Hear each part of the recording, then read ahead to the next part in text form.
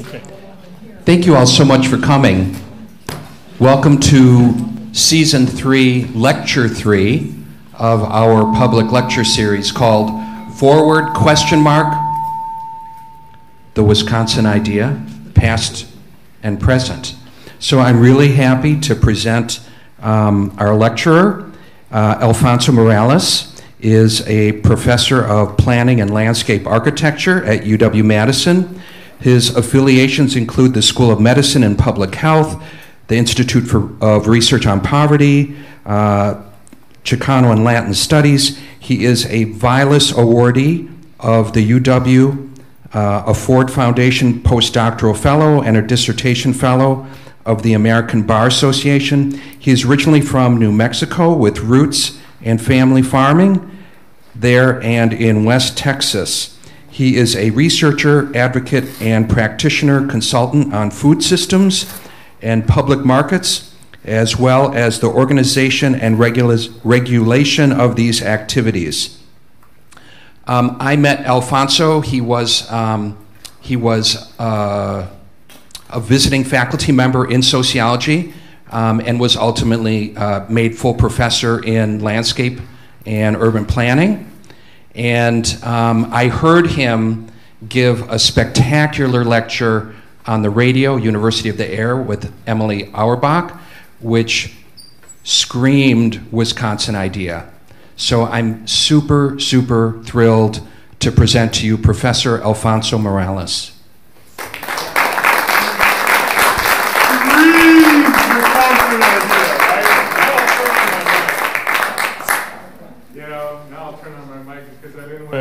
Screen the Wisconsin Idea into a live mic. Back in the day, right? Tom can probably remember it. Chad can probably remember whenever you would lecture to 200 or 300 and you didn't have a mic, right? The technology was very different at the time. So, well, I appreciate the invitation. I have enjoyed a wonderful relationship for many years with Chad, in particular through his scholarship and work, not just in faculty governance, but in a scholarship on historical understanding of state and relationship to society. So it makes perfect sense that he would be part of this, and I look forward to learning more about Tom. But of course, you know, and Gwen, I appreciate the opportunities I've had to visit with her about in her role as the speaker's board. But of course, Patrick was such a friend of mine whenever we first came to campus 15 years ago, and talking about supportive, there he was. Okay, so we'll see. I see that this audience is maybe not what I kind of thought of this as was going to be mostly undergraduates, and so I thought to myself I was going to organize it for that classroom. So I was a bit remiss, you might say, but let's play along. Let me tell you a little bit about my work over the years with communities of different sorts. This is a small fraction, but it represents different parts of my life. I've been a professor for 24 years now, and so 24 years ago, when I was a fellow at the American Bar Foundation, I worked on the regulation of street vending in Chicago, and I sought to understand how it was a large public market in Chicago, Maxwell Street Market, with 1,000 vendors, organized itself week after week after week in the absence of the state, without any intervention by the state, and how it was this heterogeneous ethnic situation got composed, how in effect they solved the Hobbesian problem of order, right? Thomas Hobbes' problem of order. And I went on from there to be supportive over the last 20-odd years of street-level commerce. Work that I did in collaboration with the Street Vendor Project in New York City helped change the city ordinances there a few years ago with respect to street vending. Theorizing and supporting immigrants. So, for instance, I did work. So the work that I first talked about was at the University of Arizona. This work was at the University of Texas at El Paso, and at UTEP, what I did was work with immigrant community there, migrant workers, and tried to help them find resources to achieve a higher quality of life. And the way we did that was not so much by handing them things or by plugging them into resources, but I won an award from the Health Resources Services Administration, U.S. NIH agency. and to organize them, to help them organize themselves into a club that would then allocate resources to each other on the basis of time given to one another. So given that everybody's time is valuable, yours is valuable. I hope in an hour you don't feel it's wasted. But given that everybody's time is valuable, the notion there was that in working with each other, they should be remunerated, even if they couldn't be paid money. So they paid time into the club and got money out to buy new clothes for their kids, pay medical bills, particularly dental bills, pay for gas for cars, for rides back and forth, fix broken windows in their places, pay utility bills, and a variety of things. The key thing here is that they did it themselves. They organized the club themselves. That's the central point, right? They did it themselves. We supported them, but they did it themselves. Most recently, I created a thing called Metrics and Indicators for Impact. This is a toolkit that farmers market managers around the country can use to understand to collect data themselves and understand the various impacts that they have that their market has in their community. Economic impacts, food security impacts, ecological impacts, for instance, greenhouse gas emissions, right? Miles farm to market, the way that things are traveled, walkability aspects of the market, whatever the metrics are that they value the most. What they deem important in their community is what the toolkit is designed to support them in learning about in a scientifically valid and robust way, in a way that then makes them more legitimate to folks that they're working with, makes them more legitimate to partners that they share. So I sent the slides, and there's some hot links in the slides so that you can click on things, right? You can go to things. So this is myfinemarkets.org. It's actually a fee for service of the University of Wisconsin. Okay. So my thesis in thinking about this is that there are really many ways forward. When thinking about the Wisconsin idea, that there's a number of different ways to move forward. What is the best way to learn something? Somebody tell me. What's the best way to learn something? Patrick? Learn by doing. Learn by doing. There we go. Anybody else have an idea? What's the best way to learn something? Mentor. Through a mentor? Okay. By listening to your parents who always know everything. Indeed. As I surely did. Tom? Teach, indeed. So all of these, right, there's no one way forward, right? All of these resonate with all of us. And they resonate because in different parts of our lives, different activities that we have, different purposes that we've had, or different circumstances, right? They've each meant something to us. We have indeed learned something from these experiences. So what should we expect of our organizations? Should we expect organizations to deploy one mode of, right? No, of course not. However, it's the case, as sociologists among us know all too well, that organizations are designed in order to convey information in particular ways, effectively following the sort of rules, routines, and responsibilities associated with the organization. So these things are at odds. These things are at odds with one another. In the course of learning, then, there's the best way to learn something. There's ways that organizations help us learn things. Whose perspective matters most in this? Whose perspective? So let me just go to the thesis, which is simple, that it's the user's perspective that matters the most, and understanding that perspective in its various processes, in the way it's threaded together, and through dialogue, best delivers on the Wisconsin idea. Okay? So let me review some things that you've let me start with this. Dialogue. With whom? Processes. What do we mean? What do we mean? Well, by dialogue, when you think about dialogue, you always think about it in a particular instance with respect to a shared reference, right? So if I'm in dialogue with my dad, right, there's a shared reference. He can't be my dad unless I'm his son. That reciprocal interaction characterizes shared points of reference, right? Likewise, boss. Likewise, student, right? I can't be somebody's student unless they elect to be my teacher, right? You are students here, so it's that shared reference point. Now, those examples are kind of easy, right? But you get the idea. Likewise, organizations. Organizations are full of people in particular roles and with particular roles and responsibilities. Those organizations take their meaning from the shared reference that people have. That shared reference is a starting point for any kind of dialogue. In the absence of that shared reference, there's trouble. So my example to the young people, but the old folks will remember this as well. You know, when you're a young person, right, and you're trying to go out, you're finding somebody to go on a date with, you know, if you come away from some interaction thinking, did they or were they not interested in me? Well, if you're not on the same page, you're going to be embarrassed, right? You're going to be in trouble. You're going to be embarrassed. So it's a shared reference point that promotes dialogue between people.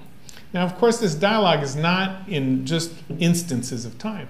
This dialogue emerges and evolves over long processes, right? As long as my parents were willing to pay my bills, no. As long as I was willing to do the farm work, milk the cow every other day, they were happy to have me around. As soon as I understood that college was around the corner, I was out of there, right? And they were probably pretty happy about that as well. So anyways, when we think about these processes, we actually have to stop and think about how processes unfold over time and what kinds of processes there are. One thing to remember is that there are intrapersonal processes. We think, sometimes we even stop and think and conceive of a new path, right? And when we do that, we're in dialogue with ourselves. And this is important. This is an old insight from philosophy and sociology that we could talk for classes and classes about. But the point is very simple. How and what you become is a result, in part, of this inner dialogue that you have with yourself with respect to your experiences, with respect to your interactions with others. Then, of course, there's interpersonal dialogue, right? And that interpersonal dialogue can be characterized in many, many ways. Broadly speaking, let's characterize it as social, religious, political, and economic. The big kind of institutions, you might say, that organize society. And here by institutions, I mean the system of ideas and behaviors that characterize these. I don't mean institution in the sense of a prison or a school or something like that.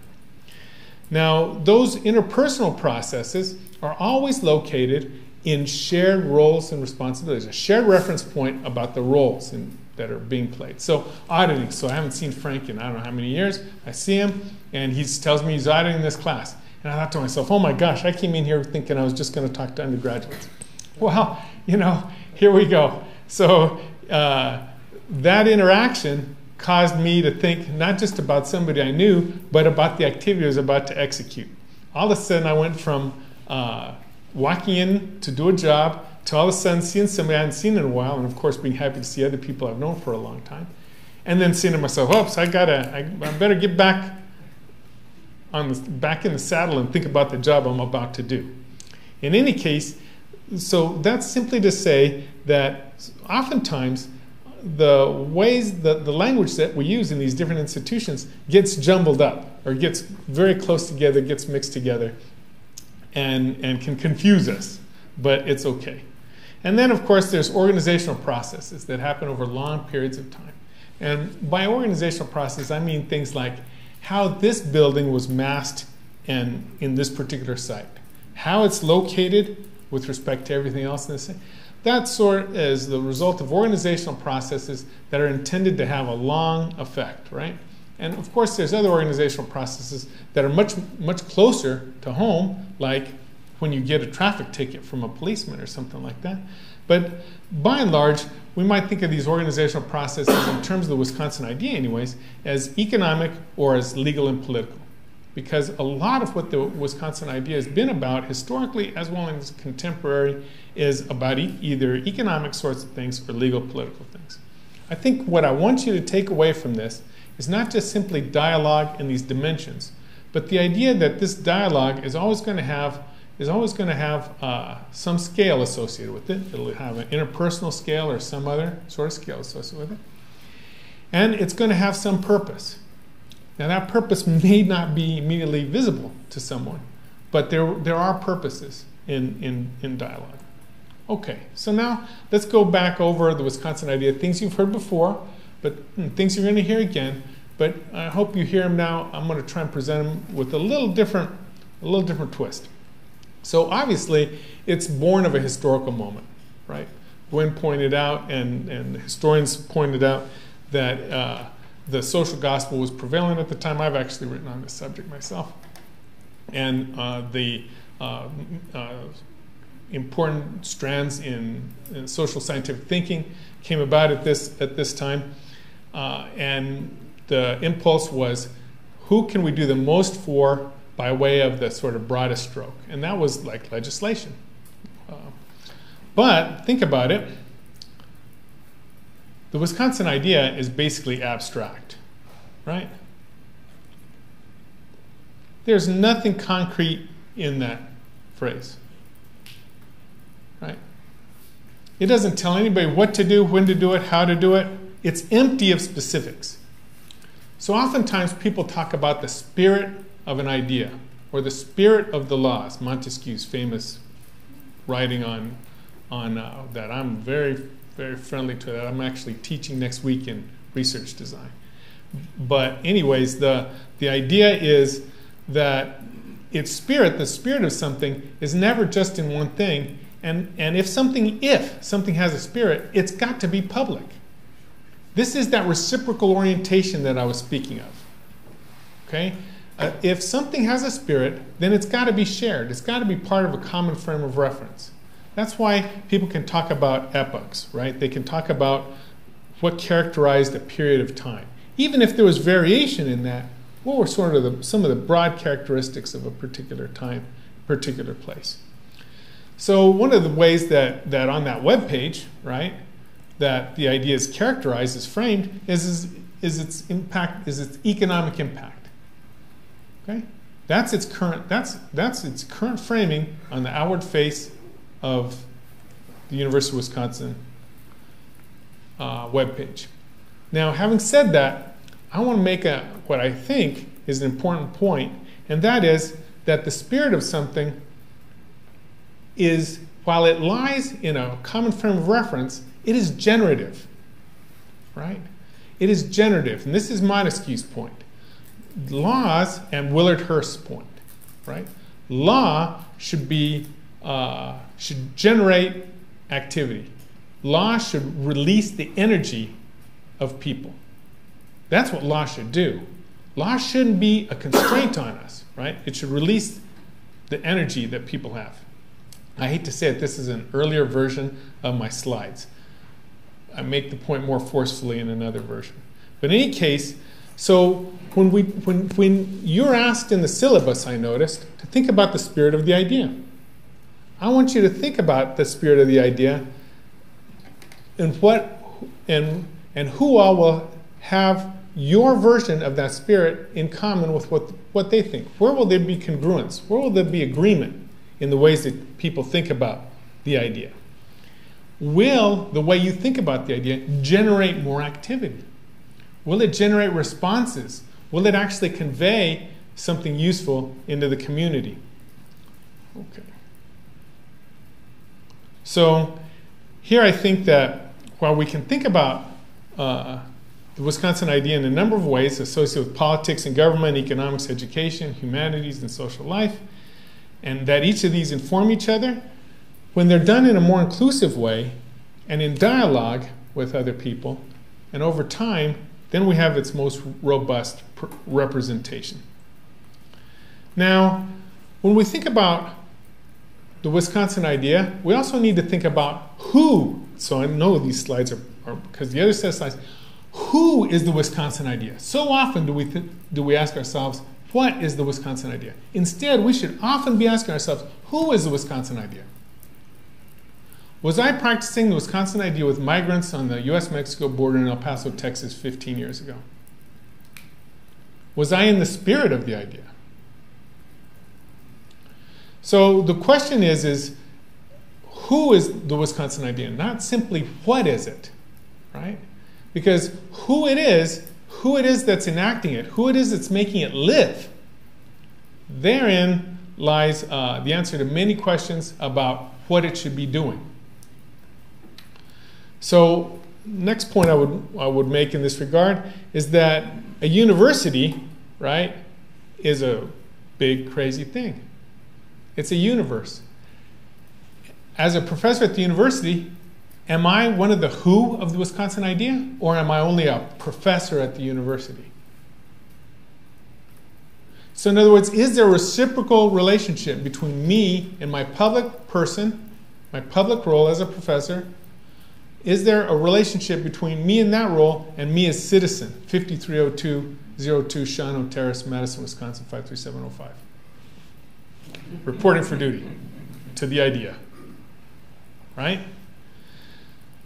So oftentimes when we have thought of the idea, we've thought of it principally in a one-directional kind of way.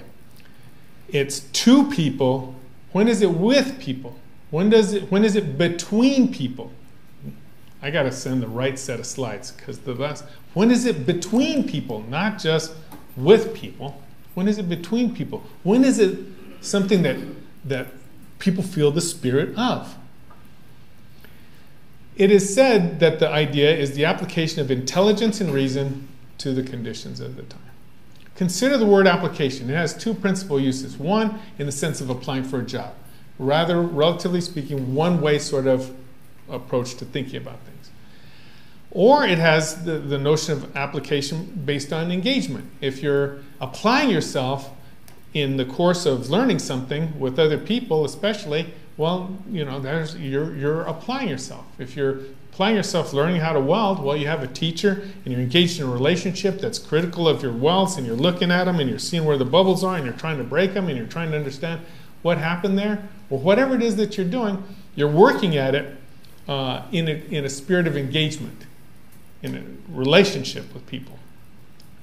Now, it has been pointed out that there's always been a tension, that for many decades there's been a tension between the delivery of service and support of people through delivering them services, and engaged serving of people, working with people, seeing them as partners, as it were.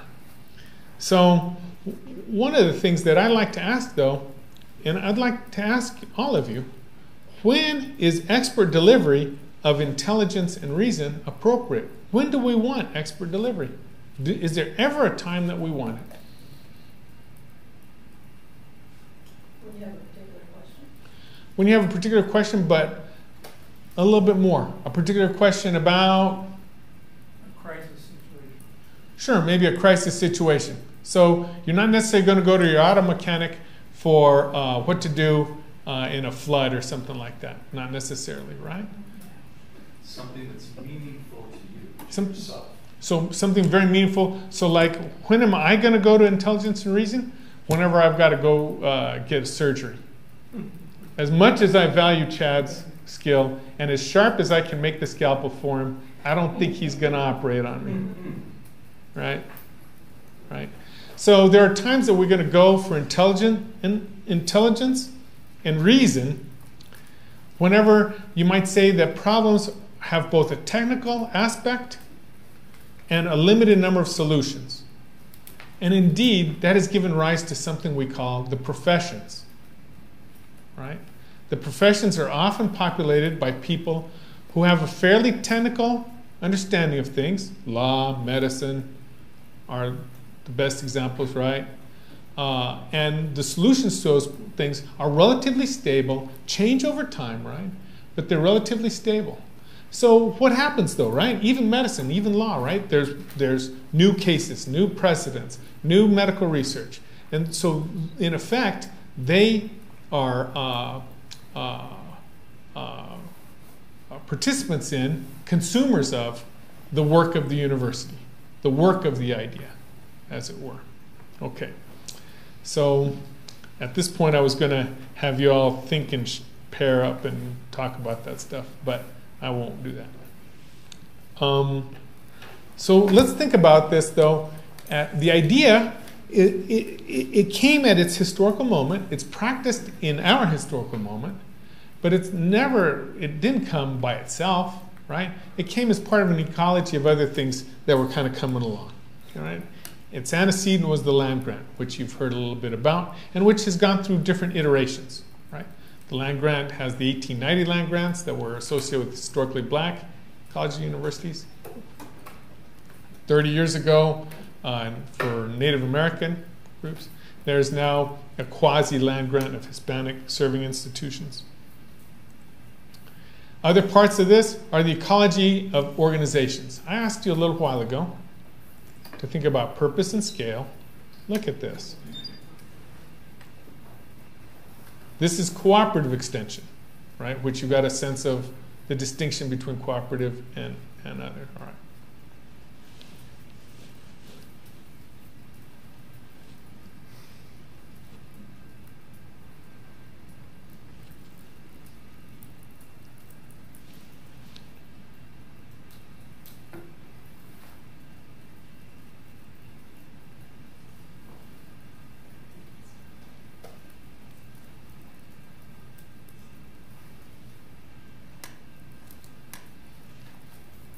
That sounds like the Wisconsin idea.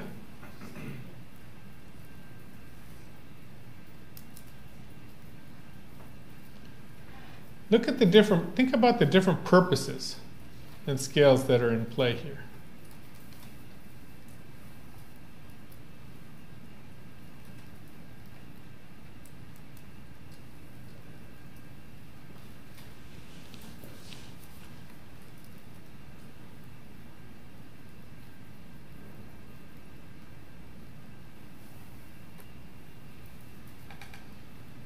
How much of this is, thinking out loud, how much of this is expert driven, right? How much of it is community driven? Where do the two meet? Where are their partnerships, right? When are there, right? I don't have a specific answer to this question. It's because I looked at the syllabus for 15 minutes earlier today and I thought, this would be an interesting thing to remind people about. All these slides would be interesting things to remind people about.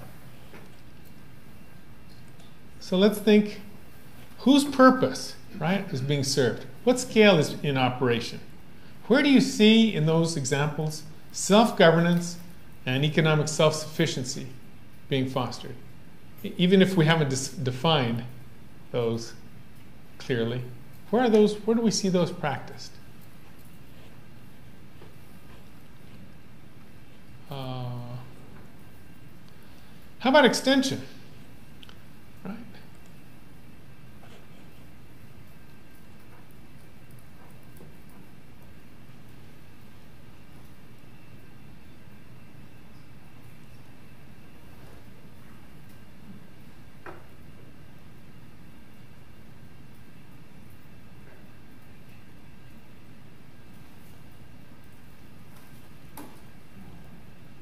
Right? You can just click the map, every county, right? So again, scale, purpose. Notice how these folks are framing themselves, discussing their practice. Now let's take a brief digression to consider extension and cooperative extension in light of the reading that I had you read, Brian Raison's short piece on Ohio State extension. What was Raison up to? What was the concern that he had? Who was able to read it and articulate that? What did he say?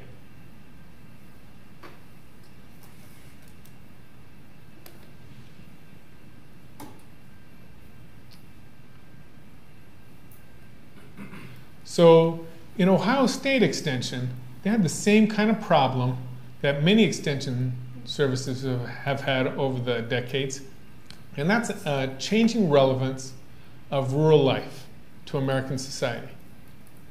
When I went to high school, 30 kids in my high school graduating class, you were either in FFA, Future Farmers of America, or in FHA.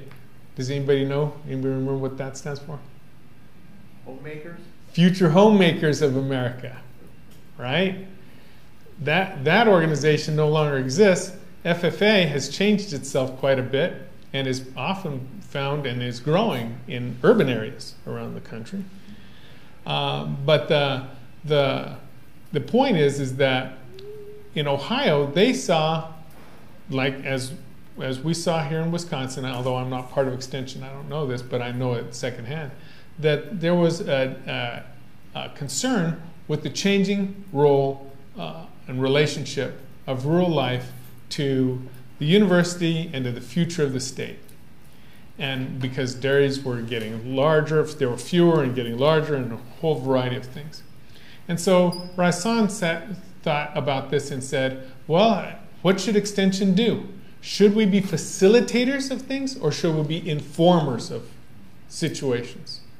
That was his fundamental tension. And of course, he said, well, we should be both. There should be many forms of the relationship between town and gown, right? The relationship between expert knowledge and communities in action. Whose purpose and what scales did you see in this? I would ask that you let that question inform your writing for this class. Whose purpose? What scale? Where is their self-governance? What kind? Where is their economic self-sufficiency? What kind? So how about implementing the idea? Have y'all been shown the Wisconsin Idea Database yet? Do y'all know where you have? So just for fun, the Wisconsin Idea in Action is a searchable database. Take a look. Let's try it.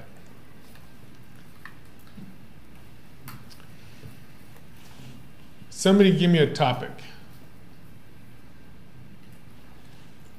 Mushrooms. Mushrooms? Yeah.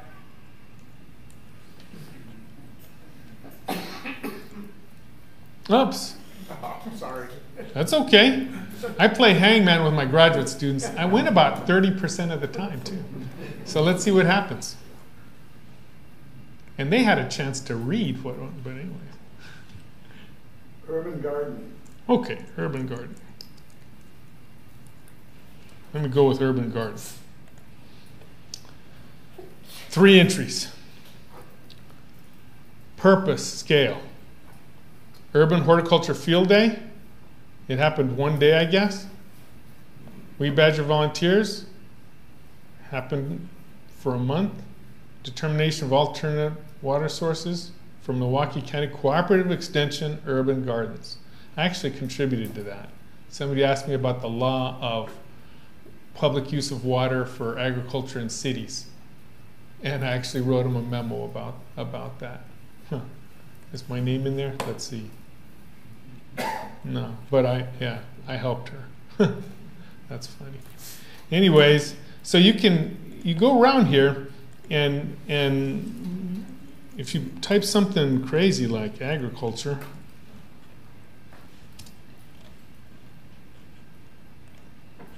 you get 24 entries of all kinds of scales and sizes and whatnot. I did not talk about my work with formerly incarcerated people in South Madison, but there it is. Different, all kinds, Midwest Dairy and Beef Husbandry Conference. What is the spirit of the Wisconsin Idea if it isn't manifested at all sorts of scales and to all sorts of purposes? Now, of course, asking ourselves how that should be governed, how those should be sorted, what might be better or worse representations of the idea, that's a different lecture. But I hope you get the idea of what I'm talking about here. Where do you see, as you're looking through these databases, as you see the hundreds of projects, many that are ongoing still, that the university has with community partners in Madison, in the state, in the country, and around the world? Okay? Ask yourself, where is their self-government here going on? Where is their economic self-sufficiency happening? Okay. So one of the things to do is you might ask yourself, well, this is great, but this is like, you know, a bag of Halloween candy. You know, there's a whole bunch of different things in there, and I don't know how to make sense of them. You know, this is like it's a kind of a complicated thing you've just shown us. Morales, you've just shown us all these different web pages with all these different things going on in them. How am I supposed to make sense of that? Well, obviously, I'm not going to tell you exactly how to make sense of it because there's no one way to make sense of it. But let me give you a couple of tools and let you practice for 5 minutes with them, okay? You can see variation in scale and kind of engagement. So everybody get out something to write with for 2 minutes, okay? For a few minutes with me. If you've got something to write with, or if you've got, with those of you with computers, open up a table and choose 3 by 3, okay? So that you can create a 2 by 2 table for the contents, okay? And just for fun, on one dimension, put smaller and larger, and on the other dimension, put humanistic and science.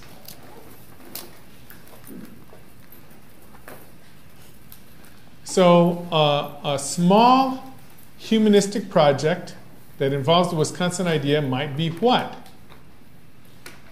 I don't know, and I don't expect you to answer that question either. What I'm doing is giving you a way to sort your observations. I'm giving you a way to think about those observations and to sort those observations semi-systematically so that you can represent not just what you see, but represent what you see to somebody else in papers you write or ways that you think about this. Okay? Another way to do it might be to say to yourself, self-governance, right? Another thing, I'm sorry, I'm getting ahead of myself. I would betray my esteemed professors if I did not now do this. You just made this little 2 by 2 table, right? Now, and you just populated it with larger and smaller on one dimension, humanistic and science on another. But the Wisconsin idea represents lots of different things. Okay? So, choose for yourself different dimensions. Not large or small, well, maybe large and small on one side, but not humanistic and science on another. Put different dimensions by which you might understand or represent or sort out different projects associated with the Wisconsin idea. Take a couple minutes and try it, please.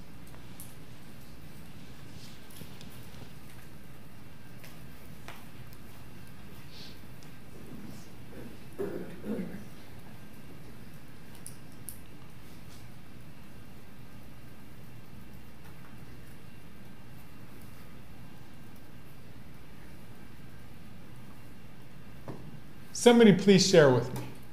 Please share with the class. What did you do for your 2 by 2? The distinct dimensions for understanding the practice of the Wisconsin idea? Yes. I belong to an organization called the Italian Workmen's Club here in Madison. Okay. And we have a sister city called Mantova in Italy. Okay. And so we're an organization that we're self-governed. We have a president and vice president, the whole way of looking at things and developing things. But we also work with the city of Mantova, with their the mayor, what they consider aldermen or councilmen, and stuff like that. So we really don't get any assistance with that relationship with the state or with the city. They like to join us when we do things, but looking at then what we do with them, it's very humanistic and science-wise. We do cultural exchanges, social exchanges, athletics, competitions. They bring the soccer teams over here, and such. Water study, we do a lot. Mantova, Italy, it looks physically in geography much like Madison, Wisconsin. It's surrounded by water and lakes.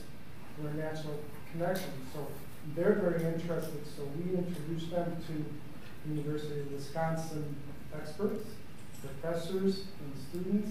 And then when we go over there, they introduce us to their folks. So I kind of see that we, even though we're not the university, we pretty much are promoting the Wisconsin idea and what we're doing. It sure seems to me. Now, I don't know if you all heard everything that was just said, but he belongs to the Italian Working Man's Club. They enjoy a relationship with a city in Italy. They enjoy a variety of cultural exchanges. They share expert knowledge between each other. And so in effect, what he did was show how within the science, humanistic, and larger and smaller dimensions, how each of those cells is populated in the course of his particular relationship. And one of the other things that you said is you spoke to the question of geography, right? And indeed, instead of large or smaller, right, on one side, you can put national or international, right? And so that would then constrain the example to only the international, right? Or mostly to the international dimension, as a way of sorting out, as a way of representing the activities of the Wisconsin idea. So my point here is that there's a variety of ways to see how the idea is practiced. And as you're going through, you might ask yourself, is the idea practiced as a way of educating people? Is it a way of giving people tools or training? Or is it a way of helping people finish tasks or achieve goals that they have? Or is it something else entirely? Does it have to do with how they make a living? Does it have to do with other kind of more specific things having to do with how they act politically in the world?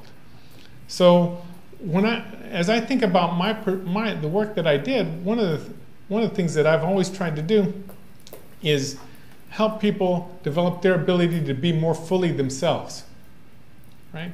And in order to be more fully human in the world, you have to have more opportunities to exercise that humanity. And so one way forward is to suggest this, that the idea's real purpose is to foster the fullest expression of human life in any given activity, and to release the energy of society. This is Willard Hurst's book, Law and the Condition of Freedom, 1956, University of Wisconsin law professor. So what does it mean then to foster this full expression of human life in each of these different dimensions? Well, socially, I think that you would see that what I believe is to foster the opportunity for interaction, not simply to behave in the world, but to act with others, to interact with others in light of mutual goals, mutually advantageous goals, or just for fun. You remember the UW Extension page, it talked about entertainment. How many of you ever thought about the University of Wisconsin Extension as a source of entertainment? How many of you thought about the Wisconsin idea as a source of recreation or recreation, right? So socially, making the opportunity for interaction. Economically, if you're only living to work, you don't have much opportunity to do anything else. So economically, right, the notion of self-sufficiency embedded in it is the idea of earning to live. That self-sufficiency shouldn't be the end of one's participation in the other dimensions of life. It should be a jumping off point that enables a fuller participation in life. So perhaps the Wisconsin's ideas, efforts in giving people opportunities to live to their fullest, perhaps it's in terms of this economic idea of trying to achieve, if not self-sufficiency, reasonable opportunities that launch people into other parts of life. Politically, engaging in governance in its many forms. Governance might be in your religious organization, right? Governance might be in your neighborhood block group or something like that. It might be in voting. It might have a variety of things associated with it. But engagement is something that's, without engagement, we can't have a Wisconsin idea, because we can't have partners who would inform us as to what's going on. religiously, we have to remember that people are acting in the name of their values. Even if they're not religious, they have values that they're acting on. And it is interaction across those values that we want to foster. So one of the things that again, it's missing from this slide deck. I hope that I can remember what the point was. The video people, hello video people in the future. Look at my slide deck in the 2018 version of Canvas. And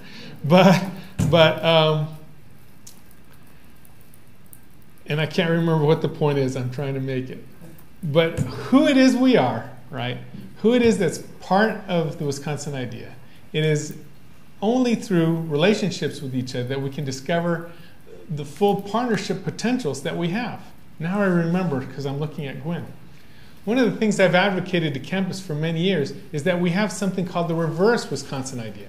That in order to have fulfilled partnerships, what we should be doing is bringing people from around the state to Madison to tell us eggheads what we should be thinking and doing.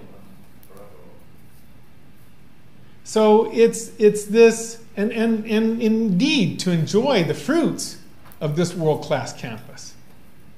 Right? They're coming here anyways for state football tournaments or whatever it happens to be. Let's give them the opportunity to tell us to be more full, more complete citizens by engaging with us here on campus. Because it's interaction that we wish to foster. So that's the point that's not in this deck that I'm going to email Kim in a little while. Our encounter with others, our recognition of common references, that is what helps us all become more fully human. And it's at the heart of society, and I believe it's at the heart of the idea that fosters a more healthy society and has for 100 years, and I hope will for all the years ahead. I thank you for your attention, and let's have some Q&A if that's appropriate. It's class. Thank you very much. Let's talk. In the words of Earth, Wind, and Fire. Let's talk. Yes, sir. So in the reading there was a comment on social capital, and you've really embedded the notion of interactions. I mean, you're bolding it right there as being a critical element of the idea. And that fits with some of the history we've heard. How would you extend that notion into the way we exist now? Often interaction, we hear concerns that interaction is being altered by the way we connect and by tweets, which don't have a lot of information involved. So what is the status of interaction now, and how do you think it either succeeds or fails at moving us toward the notion of the Wisconsin idea? Yeah. And then if it doesn't work, how can you fix it? What's your great idea? So the key here is shared reference. So what we see a lot of folks commenting on, which folks have predicted for 30 years. Okay, this has been predicted by some social scientists for a long time. This fragmentation of society. Okay, and I'm not talking about the diminishment of social capital as much as I'm talking about the relative erosion of shared frames of reference.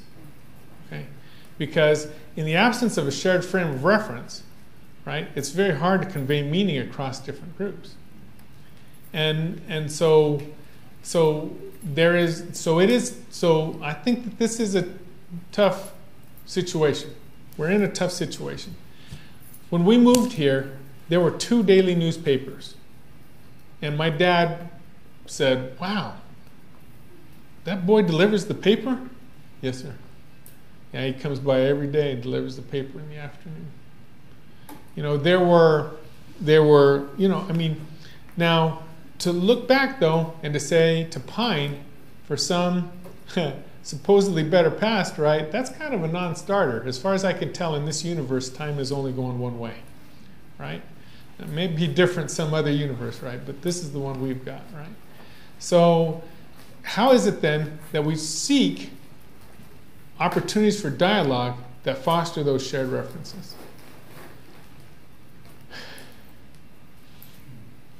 You know, one of the things that we're all, I don't know, okay? I honestly don't know. One of the things that I do know about the efforts that I make is whenever I'm with somebody, I really try and be really present to them. You know, even if I'm at a conference. And anybody in here who's been to conferences knows how that goes, right? Conferences are their own kind of special animal, right? But even at conferences, I try and, you know, be present to people. In classrooms, I try and be super present to people. I'm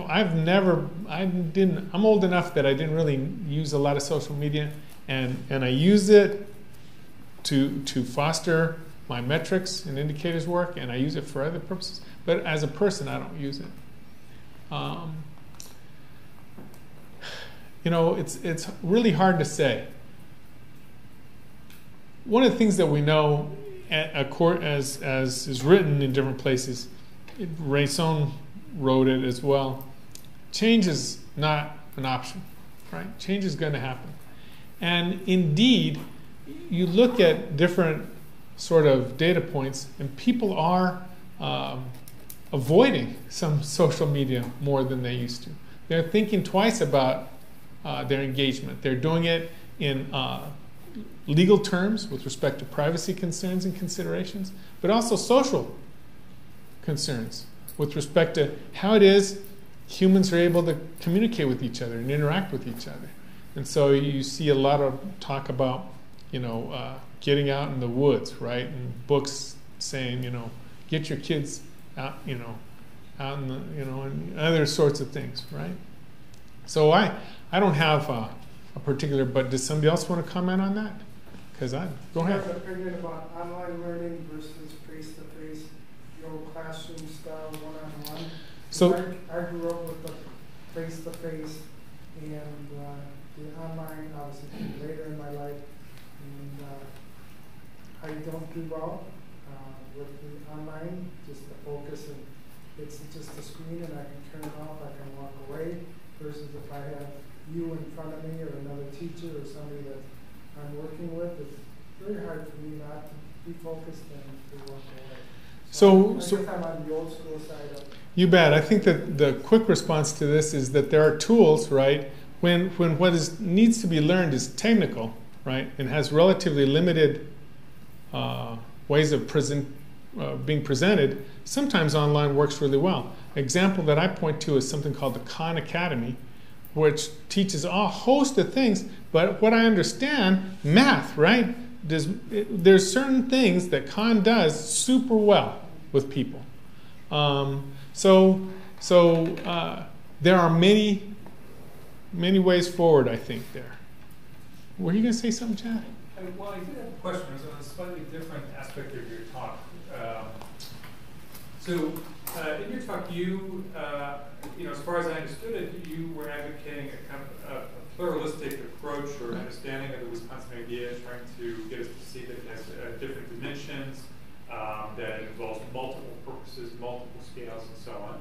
And I like that. I like pluralistic approaches in general.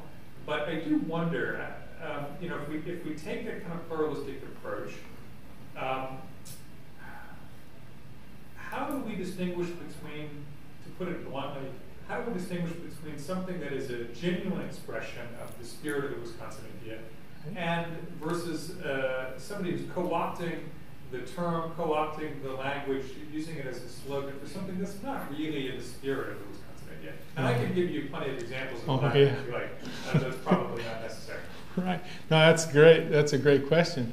I think that anybody who cares about pluralistic society has to wrestle with the version of that question, right, in whatever the case may be. And so part of the thing is this question of authentic, right? So when I posited that the spirit of the thing is visible mostly from the interactions, right? The fruits of it, as it were, right? And so now, and what I did not do was set forth conditions for judgment, right? I said that's a different lecture, right?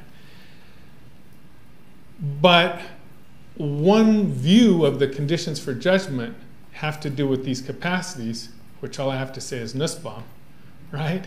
But the notion is a capacities approach to human development doesn't reduce it to essential things, that we need X amount of something, or that we need to follow a particular rule in a particular way, but that, and this is not always the best either, but it fosters an incremental kind of approach and a sort of an effort at self-correction. And so people join things. Many of you will remember the Jones Kool-Aid cult, from which you younger people have heard the word, don't drink, did they drink the Kool-Aid? Well, that literally talks about 800 people killing themselves. Okay, that has a literal historical reference. Okay, and there are instances in which there is an absence of self-correction, right? But there are other situations where there is self-correction. Yes, much pain is involved in suffering, and it makes for great journalism that we read in the Sunday Times magazine, right, or wherever, right, the New Yorker or whatever. But there are other times that we don't read that's in the mundanity of full lives where people are saying to each other in a public meeting, hey, just a second, let's stop and think about this a little bit more. You know? So I think that the part of the answer is in that self-governance question that's in the syllabus. I did not read it carefully, so you guys are going to have to forgive me. I'm just kind of, you know, I wanted to provide references, right? So people who aim to participate, who govern themselves and aim to participate in society and to foster activities in society that they kind of control and move, therein, when we observe them and when we ask them, they will probably not tell us this is the real spirit, this is the authentic spirit of the Wisconsin idea, but they'll probably say, wow, it was worth it. What we did, X, Y, that was, you know, I really felt the community spirit is probably what we'll hear. You know, does this make sense? I'm sorry for, but I mean, this is making maybe an interesting paper. I don't know. Do you want to write one? Yes, sir, and then you, sir. So, following up on Chad's, I too like anarcho-capitalism. The problem is, at some point, you cross this line where we-ness, or a consciousness of kind, becomes problematic. And so if I just say one Wisconsin idea I'm interested in. This was back to his question. I mean, because implied in his question was also, go ahead and finish. Right. I don't want to jump the gun. What is the idea of Wisconsin? Is there an imagined Wisconsin anymore? Right. And one of the problems that has led to this, of course, is that the media and marketing practice is toward ever greater individualized data. Instead of just sending data, in the business world, we you know, just whether it's in political realms or in packaged goods, the idea that I create a preference function for 320 million Americans rather than brands that, like a Coca-Cola, that the degree of shared meaning of that Coca-Cola, you know, Daniel Morrison, the Library of Congress and sociologist, said that it's the small gossamer threads of packaged goods that sometimes bring us together. It's the tiny little commercial things that we think are so trivial. What is it today that would draw Wisconsin together? So this is a really good question because it harkens to your question, right? it's kind of there is a question. So when we say the words imagine communities, a lot of people think of a book by Benedict Anderson of the same name. Okay, and the notion is it kind of points to, it's a harbinger for a kind of what people characterize today as a sort of a tribalism, right? Sort of a reduction of our relationships to smaller and smaller that are fostered by those ways of communicating, right? So to answer your question, let me first ask a quick question. How many people have read the book by Dan Kaufman, The Fall of Wisconsin? Has anybody read that book yet? Gwen's read it, you've read it. Okay, a few people have read it. Okay. So the few of you that have read it will recognize what I'm saying. And I won't say very much, but he's going to be here for the Wisconsin book. It's an interesting book. It got panned in the New York Times Book Review, and understandably so. But it speaks to this point. If what we think of as the spirit of Wisconsin being something that was recognizable not just through deeds, but through ideas, right? Then that spirit has definitely eroded over the decades. It's definitely eroded. And Kaufman describes that erosion. But he also describes its rejuvenation. But he describes it in very much fits and starts. In people around the state, he traces a half a dozen biographies in different parts of the state of people who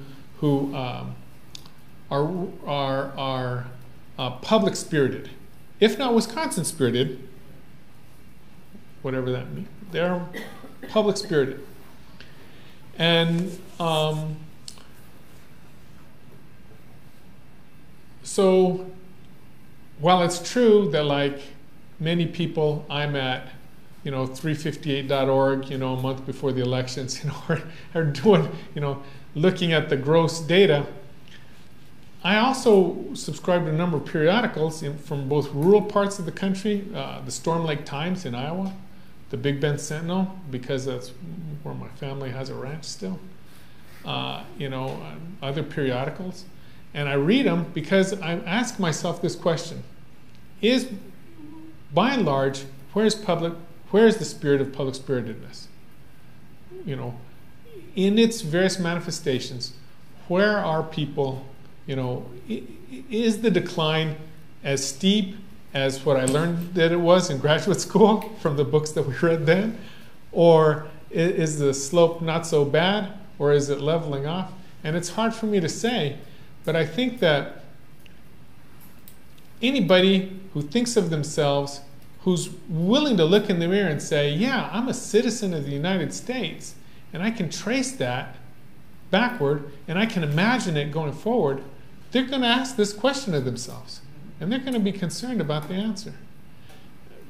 And so, I don't have a concrete answer, but except as a kind of analytic point, right?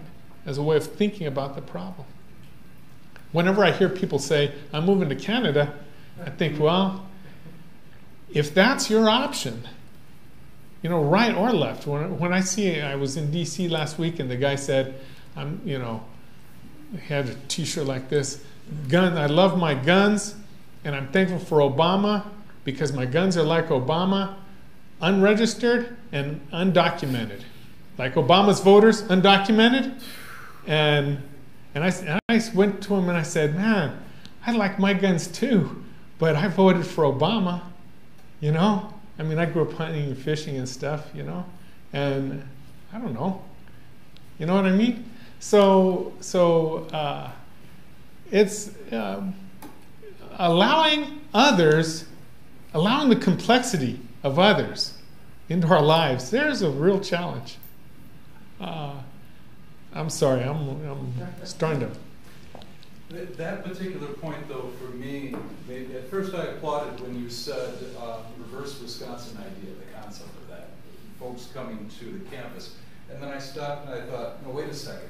If we're talking about true relationships, right, true dialogue, right, then that is an essential aspect of the Wisconsin idea. That's not a new thing that's happening, because if you don't have those understandings built into anything that you're doing from your whatever the matrix is, whatever your area of expertise that you may be interacting with across communities, if you don't know the community, and if you aren't in community, quite literally, then you aren't truly fulfilling the spirit. I agree with you. I agree with you. But that's why we have a republic. Yeah. Right? So my response is twofold here, right? One, that's why we have the political science principle of subsidiarism, right? Nested governance. But that's also why shared frames of reference are so important. But not simply shared in the sake of the past, but what needs to be shared in order to move forward. Across differences, who in here isn't challenged by somebody's identity? Everybody in here has got to be everybody's got to be challenged by somebody's identity. You're not quite human if you can't admit that. But we're all going to wake up tomorrow morning, and we might have to confront that which challenges us. And so if we're not looking forward to try and develop those shared frame of references, and I'm not talking about new ideas here, I'm talking about simply being able to get along, simply being able to recognize humanity in each other, right? Then, we're kind of in trouble. Now, so that being one side, but the other side of your question is equally important. If we are, in a republic for which subsidiarism matters, then our engagement with our elected folks matters as well. And there, I think, to Tom's point, is a concern that I'm not sure I've seen reflected in my anecdotal readings of things. I don't see that engagement that I once saw. That my dad, still writes letters, literally, to his elected representatives. I don't see that in my generation to that extent, and certainly I'm not entirely sure that it's not been in greater decline. And so in that absence of that may be smaller opportunity to engage in the self-governance and to be a participant, generally speaking, in political activities at whatever scale. And I think that's, a point you make well. They're only going to know us if we go know them, right? So we gotta go know them. Yes, Gwen, and then you. I'll just make a quick point, and that is that the guy who started the rural sociology program here, C.J. Dalton, one of the terms that he developed back in between 1910 and 1920 was the idea, he called it sociologion. He was a minister himself. Sure. But he said, it's just as you think it's important to go every week and go worship at church, it's just as important to make time every week to go and connect with people who are different from you. And he said, inscribe that into yourself and think of it as sociologion. You need to commit to that in order to make democracy work. There you go. It was between 1910. In order to get across the scale of society that we have, right, we've got to think about, those concrete relational opportunities that help create common frames and make our scale more tractable, make the size of our country. It hasn't changed geographically, it's just, so much more tractable. It's not going to solve all the problems, but more tractable. Yes, ma'am. Does anybody remember bookmobiles? Who? Bookmobiles. Oh, you bet. Okay, well what we need is a Wisconsin idea of bookmobile. Travel around the state, share whatever. We can make it like the Oscar Wiener thing or something, make it really cool and awesome for people who travel to it, right? I think it's a great idea. There are many forms. That is a great idea. And if somebody's, a bookmobile for the Wisconsin idea. Wherever, I don't know who else is bugging the room, but anyway. We could even buy some of those Wienermobiles now and use those. Right. No, so there's going to be different ways. Even there's always been segments of society. There's always been a variety of ways that you could lump, as it were, groups of people into similar characteristics. So there's got to be, one has to be able to appeal to those different things. The message has got to remain the same, even if its delivery is different. It's different. Thank you all for your attention. I hope you all have a good evening.